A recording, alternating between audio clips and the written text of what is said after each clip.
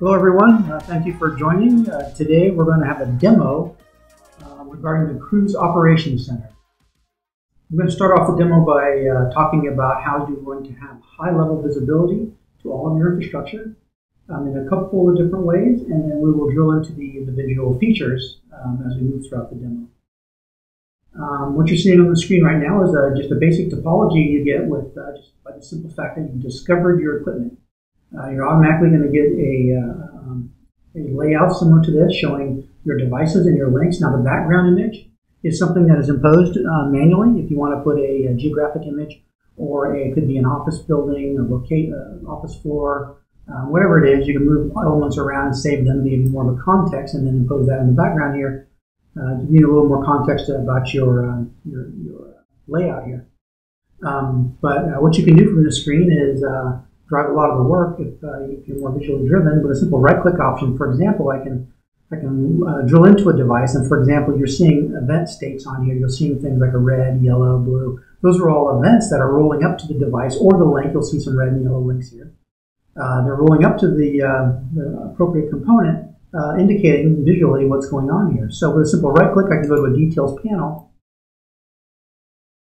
You immediately see that happened to be more of a link level here. Information about the link and what's going on, even the alarms that might be associated to it. If I went to the device itself and got details, we're going to see information directly related to that device, key metrics monitor, reference tree showing all of the information discovered, monitors against the device, what are active.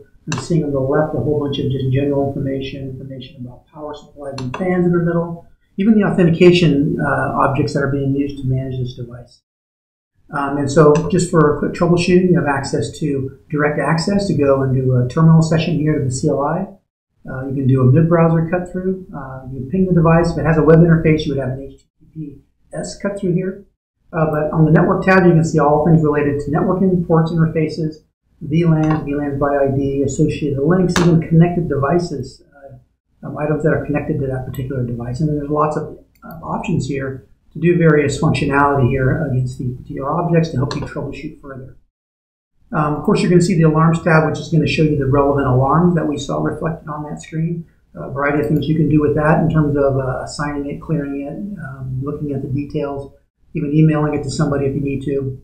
On the History tab, we're going to have things related to tracking of things that have happened to this device. For example, the audit trail, we're going to track everything that's happened within the application, things like you see here. It was backed up at one point, so we did a resync and other backups, sort of thing. But all of this is tracked in the system. Regardless of the activity, you'll see that in here, and allowing you sort of a way to track back and see what's happened, who provided, who provisioned the command on the box, or that kind of thing. Execution history is going to show you any other actions that are on there, and then you're going to see the latest configurations if it's been backed up recently. And then there's performance. If you want to get high-level performance on a particular node, you're going to see that here as well. You can see just straight out performance from an ICMP perspective, or even top talkers if you need to. And then there's a maintenance tab to even go and do maintenance info if you want to create logs of activities, of things that need to happen against the device. You have that here as well, and you can actually report on those logs if you want to generate a report and provide that to somebody at some point. So this is one way to see your view here. All these views are exportable to Visio if you need to. You can link views if you want to jump to another view. Other views that you just saw a glimpse of it here. This happens to be using our hierarchy node structure, where you can create nodes, as you see here, where you can define these nodes on however you want to organize your infrastructure. It could be by IP address, it could be by a subnet, it could be by naming convention or location. Just about any way you want to carve out your infrastructure, you can create a node for it. It could be by model of device, it just depends. And but what you can do is you'll see this structure here where you'll see the event rolling up to the top level here. So you'll see this is red at this level, and then that rolls up to the top level here. And so you get a quick indicator. If you have a large tree, something like this here, you would see, if you have a lot of locations, you would quickly pinpoint where your critical items are at. But in this case here, I'm, for example, looking at the sales office, and it's drawing me a picture of an image that I've saved here, showing me my AP locations. And I'm seeing their relative layout here with some links. They're kind of faint here, but you're seeing the link for everything that's in that location. And of course, I have those same right-click options to go and drill into the details and see various things about that device or devices. Another thing that you're getting on these views here, and you'll see this throughout the product, as I click on a location or a node or a row at a table, it's populating the other items on the page. And so I'm seeing here just the manage resources, the devices for that location. So that's everything on the map. And of course, I have a bunch of right-click options that I can do here to do various activities against those devices. You're also seeing just alarms specific to that area. And so again, giving you that more contextual kind of view. Another view for, the first view I showed you was probably for smaller environments, maybe less than 200 to 300 devices. As you start getting bigger, these hierarchy views become into play. You may also want, if you're very large, you may be interested in a geographic sort of layout here, where you can actually see on a Google map, basically the way your infrastructure is laid out in terms of locations. And so you're seeing here, each of these nodes are now tagged in a specific area based on their location. And now you're seeing the events for those locations also, and you can drill in and get more granular if you want to there. But for example, I'll click on Abilene, Texas here. You'll see all the components in there, but as I click the top level node, now I'm seeing a Google map of just that location. And I'm seeing basically an indicator here for the switch closet, maybe the APs, where they're located, and again, all the contextual stuff down below. It's showing me what's going on in that location. The next way to get visibility here is on your Resources tab, where you're seeing just basically everything in your environment. And it's just basically rows of information here. And I'll just pick a sample device here.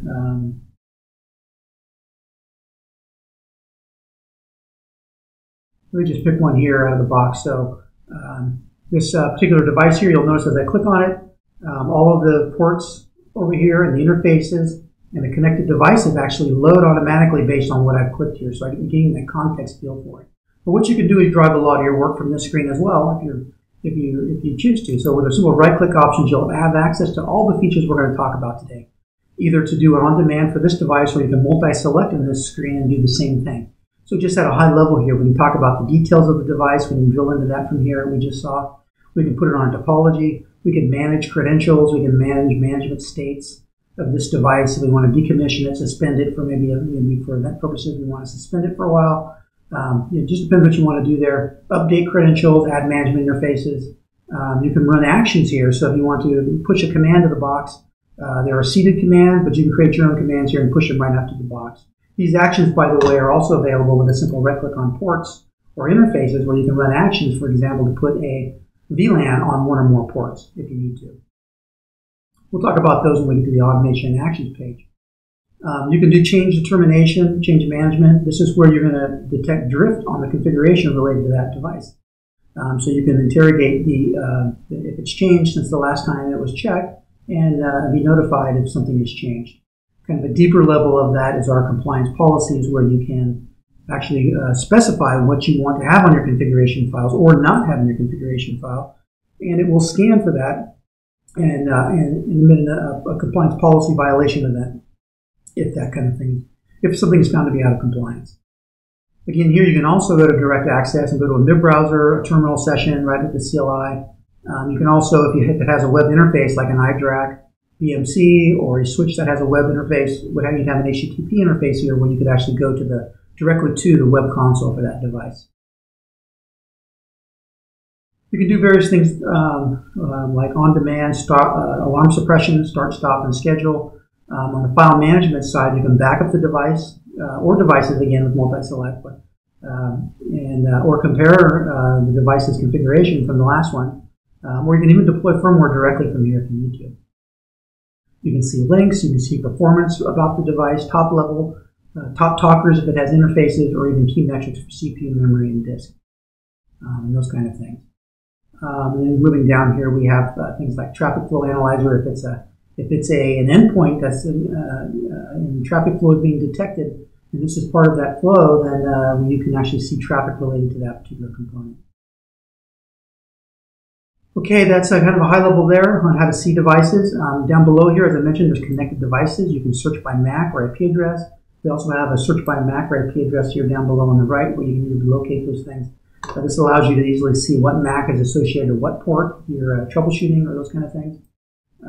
The next thing I'm going to talk about is the configuration management. This is the area where we're going to manage our configuration files and do firmware deployment. So in here, you'll notice I'll just click on a device here, a Cisco device as an example here. You'll notice that my configuration files automatically populate on the right here, showing me what my configurations are. I can easily come in here and multi-select a couple of these rows here. I don't want to do two there. And then just do a focus on that.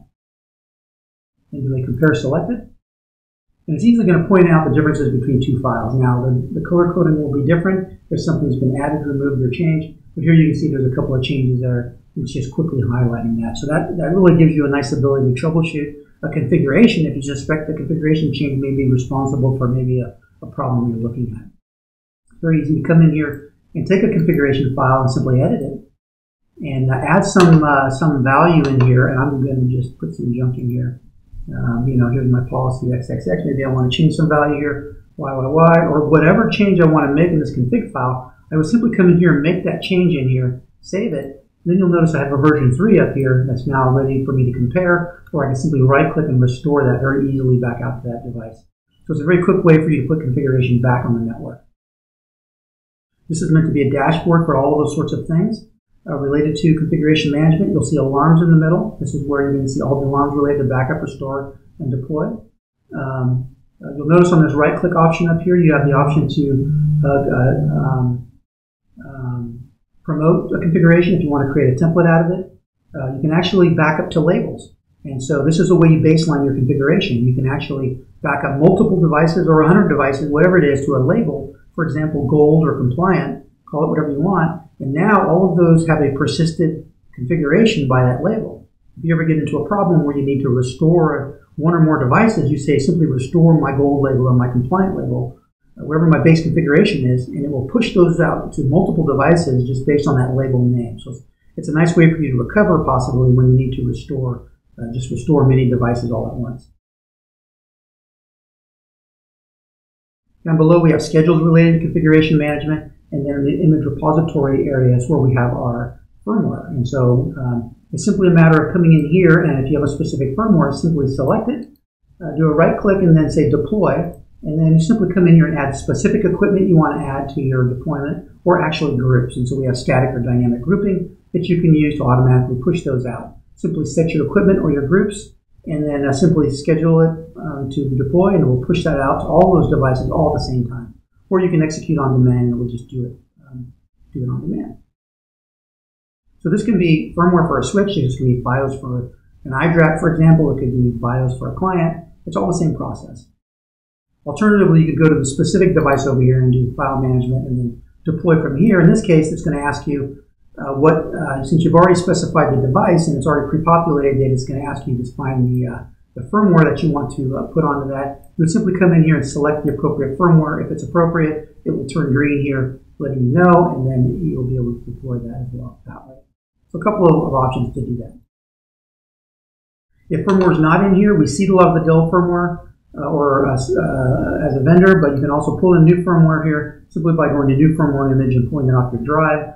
But once it's pulled in here, it will be freely available for you to deploy just like any other firmware. On this page as well, we have reports related to configuration file changes. There's ways to come in here and look at changes, get firmware reports. Obviously we're interested in that in terms of this screen. And so if you want to report and get all the firmware versions for everything, you simply report on it. Or if you deployed it and you want to see what's changed, you'll simply see that on the change report. You'll notice on this screen too that we have specific columns related to firmware versions. So you're going to see them all here. When it was last backed up, last deployed, next deployed, those kind of things are all here. So for an easy reference for you, especially if you're doing firmware version checking and making sure they're all the right version, you can simply come in here and sort by these columns and find what you're looking for.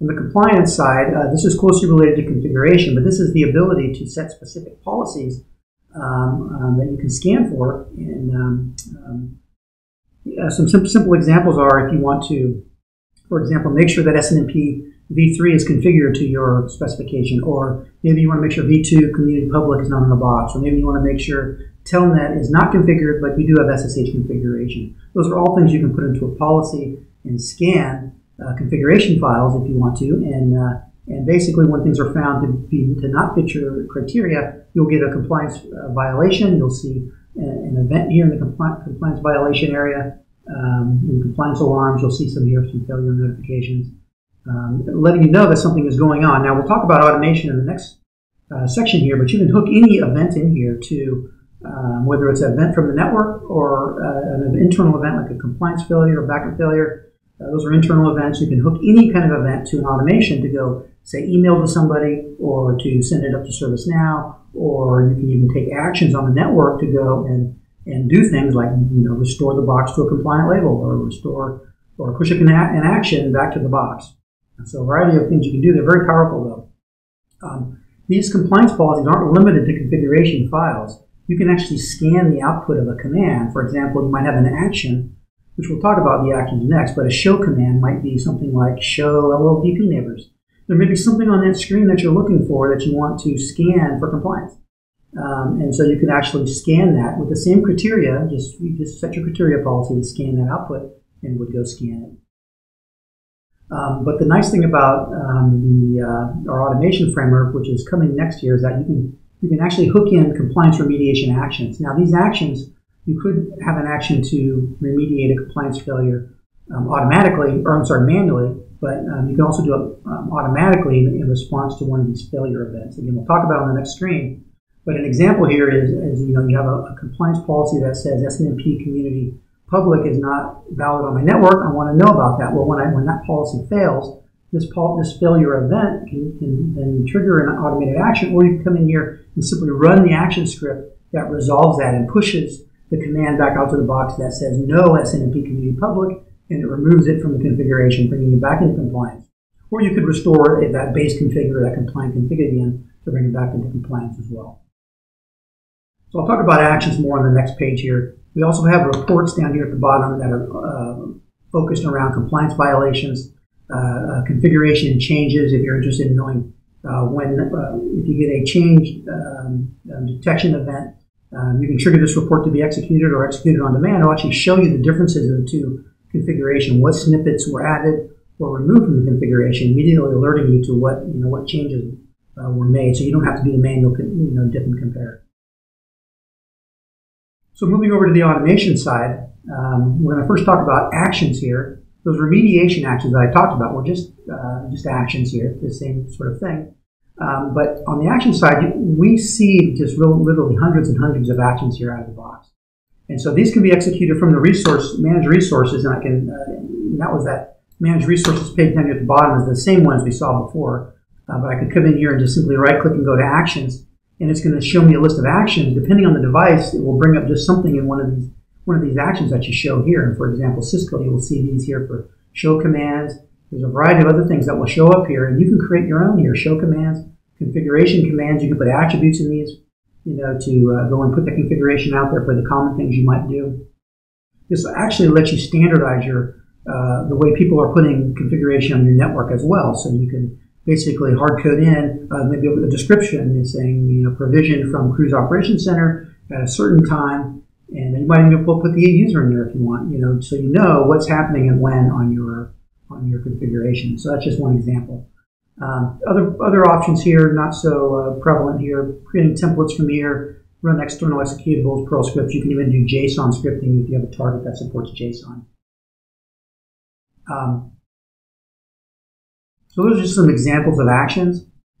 Very easy to create. You can simply cut and paste the commands or the syntax, just as if you were on a PuTTY command line. Just paste it right into your script, and you can just put it in like that if you want a hard-coded action, or you can place attributes in places if you need a string to be put in, or maybe a description or a name or an IP address. You can put those kind of attributes in the script as well as you need to.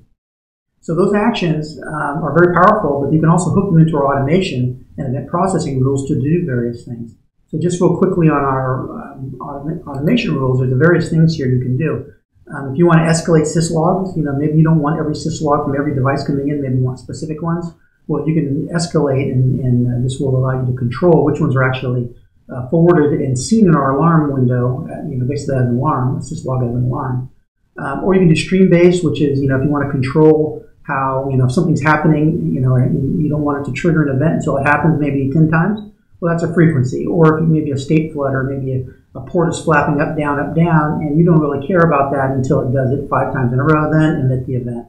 And those are those kind of processing rules. And then you can always, override events, or reject events, or suppress events, or reset severity, depending on a variety of things, where it comes from, what device it's coming from, or those kind of things.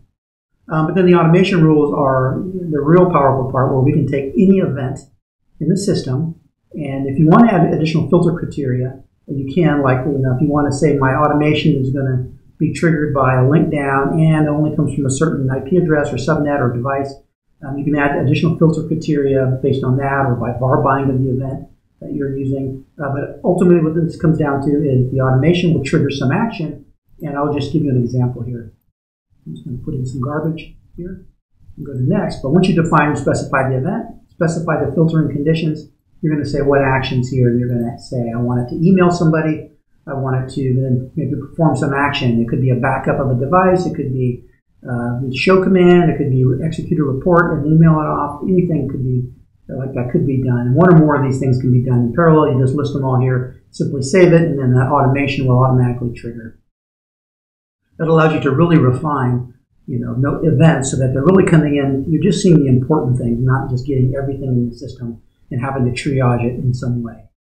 It allows you to have that granularity. You can also group your actions over here. If you have multiple actions you want to run, either parallel or sequential, you can simply package those up and schedule those to run at some particular time, or execute them on demand. Moving on to performance, out of the box, we're going to have a slew of performance monitor automatically going for you. The key ones are called key metrics, and then interface monitoring. So again, simply by discovering, and there is one step to enable the monitor to make sure you want those enabled. But once you do that, you're going to see all this data being populated. This is meant to be a health dashboard alerting you to potential problems in the network. And you can quickly see here that where I'm having memory problems. Again, this could be, these are some servers. They could be switches. I can see top. If I want to see the top 25, I can see that. And so you're seeing a whole variety of things in here. And so, so I see top memory, top disk, top CPU, top temperature. Again, alerting you to the areas you have potential problems. With simple right-click options, you can come in and perform all sorts of diagnostics, investigation. You can run action scripts. You can change the termination if you need to, direct access. If you want to go to mid-browser or terminal to do something, all sorts of things here, check performance, and all that is available to you. So that's the key metrics on the left column. In the middle here, we have things like errors, packet loss, interface errors. Across all of your interfaces, we're going to know which ones have the highest counts. And so you're seeing top packet loss and top interface errors. Again, all those right-click options are here for you to go interrogate the devices in more detail. And then on the right-hand column, this is about the bandwidth. And so you're seeing the top bandwidth, the ports with the highest bandwidth percentage. So as things start to receive 80% or higher, you're going to get automatic color changes, similar to what you see on memory. It'll turn red or blue or green, depending on what either you've set, or we have a whole slew of default settings that will automatically alert you or send alarms when these things reach these thresholds. So that's a very important thing here, is that all of our performance monitors allow you to set thresholds and customize it if you want, so that you're only alerted when things really meet the criteria that you want. We have some default settings that we think are very good, but you may want to tune those. You can also take it a step further and define conditions. So you can maybe package in, maybe you want to see something like when my memory is over 80% and my packet loss is greater than some number and my interface errors are higher than 100. And so you can build up these conditions and then tell it to emit an event when that happens. Again, that's very granular, and so it's only letting you respond to events when the conditions actually meet the right conditions, so that you can take action for what's important. And then the next one, closely related, is traffic flow. And so once you basically enable traffic flow on your devices, one or more devices can send traffic flow data in, and once you do that, you're going to immediately start seeing data on these what we call portlets. You're seeing top application, you're seeing top protocols, you're seeing top conversations by endpoints, senders, receivers. Again, this is the volume of data, the highest counts in terms of bytes. So you see bytes out for senders, bytes in for receivers, You're seeing, by subcomponent, by managed resource. And so you can actually see the top volumes of data. And so this is great, but we want to get more granular on these. And actually, I'm going to jump over to this other demonstration. I think it has a little bit more interesting data. It's a similar layout here. But what I can do here is, I can see by specific exporter equipment. So these are all my top-level equipment that exporting the data. And these are actually the interfaces on the right, and you see subcomponent that are actually being sampled flowed for those flow protocols. And by the way, any flow is acceptable here. IPFix, JFlow, CFlow, NetFlow, all of that can be consumed and displayed in these portlets. So when you get off of the top-level equipment, you're seeing, when you go to applications, for example, you're seeing that aggregated across all of the devices that are exporting. You're seeing, for example, the top applications and that sort of thing. So what you can do on all of these portlets, and I'll just use this one as an example, is, for example, I want to look at the data in more detail across this Cisco device, this C2811. I can simply click in it, and now it's showing me the data across some time period. I have a flexibility to set the time period to anything I want, out to years or some custom time period if I want. And then I can set the granularity of the data to minutes, hours, weeks, depending on what I need to see. But I'm seeing a spike over here at this particular time frame or whatever. And so I can see that data over time. Sometimes you can stretch it out into a long time period. You can use it more for capacity planning and see how my traffic is going over time. But what I can do here is I can then, in the context of this device, I can say, okay, show me what conversations are flowing across this exporter. Now I'm seeing, conversations, meaning between two IPs, what's happening. So I'm seeing between these 54.16 and this 2.10, I'm seeing SNMP data and that traffic over time. And so I can have that kind of interrogation capability. I can drill in and really see with a very granular lens here, see what's going on. I can even take a particular IP address. If somebody says, hey, my machine is slow every day at night, I can come in here and either search by a partial IP address or a full IP address, simply put that in and find my IP and say, okay, I want to see all the graphs related to that IP. So now I'm seeing just that endpoint and all of the graphs just in volume, but then I can say, okay, now show me the applications that particular endpoint is using. And so now I'm seeing the applications, or I can go to conversations and see that. So, it gives you that kind of flexibility to interrogate things. I can even search by protocol if I want to come in and just type in SNMP. For a partial name here, it's going to show me all the applications we've collected with the SNMP in the name. These are I think a layer 7 applications for traffic flows. So you see all sorts of things, and I can maybe just say, I want to see all the graphs related to SNMP, and then I want to see, what endpoints are using that protocol.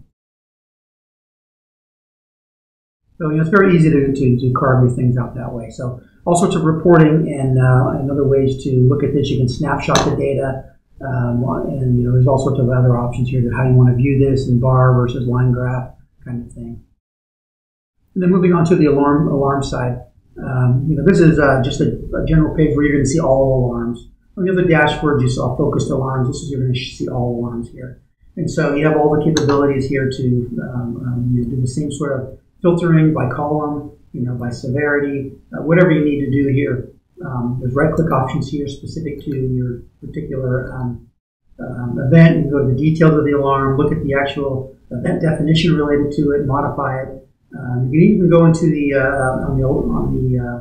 you have the ability to do root cause correlation basically with by setting parent-child relationships between events or raising, clearing those kind of relationships so that you can set your own root cause sort of analysis for whatever event you think you need to do that for.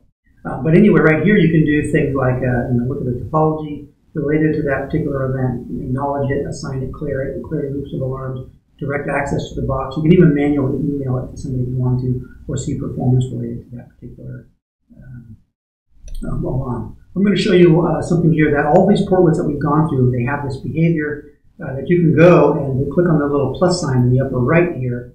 I'm going to click on the plus sign over here. And that's going to provide me an expanded view. And I want to show you this because there's ways you can customize your views more. For example, I can come in here. Obviously, I can do quick searching here and put in a full or partial IP address. Just type in something here, and it's going to just filter my view immediately for whatever I have a quick search. But I can also do more advanced type of filtering. And I can come in here and I can build up, for example, a filter here. And these options will vary obviously with the portlet, but I can come in here and build up whatever filtering I want to here, and simply click the Save As. Then it becomes a saved filter here that I can quickly come back to and immediately come to it. Like maybe I want to see things just in the last 10 minutes. I go to my 10-minute filter and I'm immediately seeing that, and then I can. So it allows me to more be more focused in when I'm troubleshooting a problem and get right to where I need to be. So we're all about doing things quickly, in an organized way, efficiently. So we try to have features that allow you to do that sort of thing. And even on the summarized portlets, this is what we call an expanded portlet. You have the full capability to come in here and set various default filtering if you want to have a specific filter whenever you come into this system. You can always, depending on the portlet, you'll have different columns that you can add in just simply by saying show or hide. You can drag and drop the orders of the columns just depending on what you need to see. That's just a bit on the customization. And then lastly here on reports, this is where we're going to report on everything in the system. We see just a whole bunch of different reports. Basically, the reports are based on templates, and from a template you create a report. And for an example, is an inventory report, you may create an inventory template, and then you might have an inventory report. The default would be that we will report on everything in your environment, but then you can maybe you just want a wireless report, or just a switch report, or a firewall report. So you can basically then take that same template and create another report here that's just for those areas simply by filtering the report. So it allows you to use one template and the layout in that template against many different reports. So some common reports here that I see quite frequently are things like inventory reports. So we can simply come in here and run an inventory report very easily just by saying execute the report on demand. And that's going to show up down here in my history. And in a second here, it will come up, and we'll come back to this. But that will give you a PDF layout report. But you can also come in here and do an advanced report that allows you to specify you want a PDF or you want CSV or HTML. You can save the report, obviously, and to some directory if you want to. You can export this to an email. You can notify somebody when the report's been generated, send it to an email to a group of people, and you can even schedule this to happen. So if you have a report that you need to send out consistently, maybe it's an inventory asset report, port report, maybe it's a bandwidth utilization report on a certain set of ports, for performance reasons, any of those kind of things. Any report can be sent out on a scheduled basis. Again, that frees you up from having to do that because somebody needs it every day, every Monday morning at 10 o'clock or whatever. Other reports that are typically, change reports are a common thing. So, we have things that we're going to alert you on the firmware change reports, the software change, the hardware change. So if you add a new stack member, take a card out of a router, you're going to see that on these reports. And then the configuration change report is that one we talked about with the change, the drift detection, where it'll actually show you changes in configuration files. Those are some common ones. There's just a whole ton of other reports. Again, there's some pre-built bandwidth utilization reports. Maybe you want to just see bandwidth reports for a specific time period against specific ports. Those are all available to you here. If you want to see which ports are underutilized, you can simply, it's very easy to customize these reports to say, show me the report for the last 7 days, but only with bandwidth utilization less than 1%. Now you're going to get a report of just low used ports. Maybe you can do something more useful with those ports. Anyway, pretty flexible on the reporting. These templates, we collect so many attributes in the system. They're all available to you in what we call the report template and the attributes in the template. You simply select the attributes you want from the categories and then put those in the template and they're ready to go. So there's not just table reports that you can do. You can do comparison reports, which is when you want to compare a couple of different attributes, maybe performance attributes. Then there's trend reporting for performance if you want to see a graph on your report of some performance-related data. Just back to that other report here. Just want to show you a quick example here. This is just an example of an asset report. So you'll see here, I'll go in the middle here where there's some more interesting data. My columns are name, model, vendor, location. Those are defined in the template, and then you're just seeing the data listed out here for various pieces of equipment in the asset report. Okay, and then lastly, I think the only thing I want to talk about here is just I want to reemphasize the ease of use here. All of this stuff that you're seeing, and there's a lot of features we've gone over, and so it's very easy to say, hey, there's a lot here. and I got to configure stuff. Well, no, not really. I mean, a lot of this stuff is just ready to go for you out of the box. An example is, I mentioned the performance monitoring. You're getting that out of the box, and all the dashboards are already set there and ready to go for you. And so, backup groups. We use dynamic and static groups in the system, so these groups are already there, and so you just discover a new device, and it's automatically in the right groups. Same with performance, they're in the right groups, automatically getting backed up, automatically getting monitored. And so really, you just can get the devices into the system through discovery, and you're pretty much good to go. Of course, there's all sorts of ways to customize, but it should be ready to go out of the box. That is our goal. And so just lastly here, if I wanted to add a new page on something, I can simply come in here and just say add the page, call it whatever I want, simply check it, and then go to that page here. And again, if you have somebody who wants a custom view, you may want to add specific applications for just their view. Maybe I want to see manage resources, application. And these are the portlets we saw throughout this entire application. And so, one of them was, traffic flowed by exporter here. Maybe you want to see that. Maybe you want to see a top-end performance portlet. Simply select what maybe you just want to see disk utilization, for example. Simply come over and add that to your page and refresh. And now you have your own custom page. Whoever's using this page can come in and they can set the columns, set the default filters, whatever they want to do to this page, and it's custom to this page, and this is their custom view, and they can just come to this page whenever they want to. So very easy to do. Okay, there's a lot of information there. I hope this was helpful, and I look forward to seeing you on the next video.